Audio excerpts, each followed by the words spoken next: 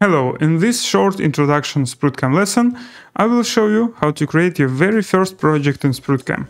So you will understand how the interface in SprutCAM works, you will overcome all your obstacles, which sometimes users have starting using SprutCAM.